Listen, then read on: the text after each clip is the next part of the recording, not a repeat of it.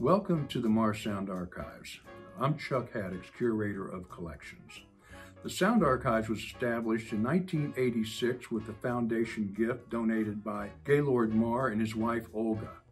Marr was a professor of communication studies here at UMKC and a pioneer in using audiovisual materials in the classroom.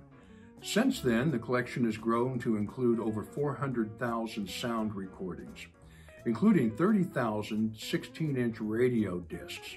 The focus of the collection is the American experience as reflected in recorded sound, but we're also known for our jazz collections, collection of classical music, opera, spoken word recordings, and pretty much all genres of American music, including blues, soul, rhythm and blues, rock and roll, folk. Commercial recordings in the collection are available through our online catalog, Merlin.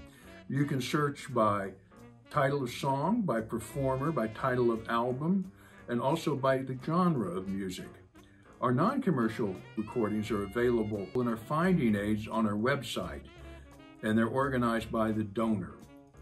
The Sound Archive has been a leader in the field of audio preservation since 1992. Originally, we would record preservation copies to open reel tapes and service copies to cassette tapes. Today, we do things a little bit differently. We're all digital, and we record in danger formats, such as open reel tapes and lacquer discs. Those are those 16-inch radio discs I was talking about. We record them as WAV files, uncompressed WAV files, and then we, using FTP protocol, we move those files to the server farms in the Library Technology Office at MU, where they're stored in deep storage. We also provide preservation services for institutions and individuals.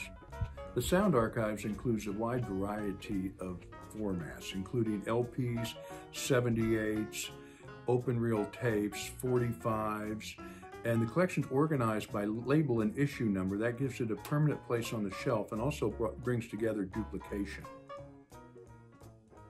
We use the vintage audio that you see here in the stacks area to explain to tour groups the evolution of audio. For example, the first recordings were done to wax cylinders, and technology was developed by Thomas Edison in the 1870s. It was his favorite invention because he was deaf. The new technology immediately took off, and every parlor had a cylinder player to entertain guests that were coming by.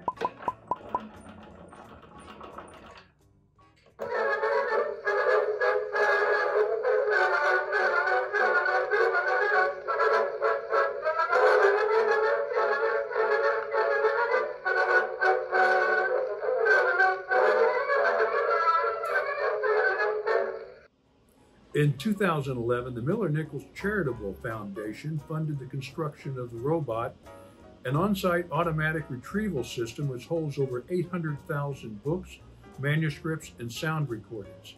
This gives us a place for our stuff with ample room to grow. The robot is 4 stories tall with 2 aisles of bins that hold books and other bound materials, and 1 aisle that holds shelving units full of archival materials.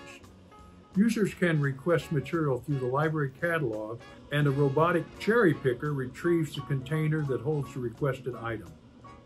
I hope that you've enjoyed your tour of the Marr Sound Archives. We are home to resources that make this library unique, and hope that you will take full advantage of these incredible collections in the future. Thanks once again for stopping by.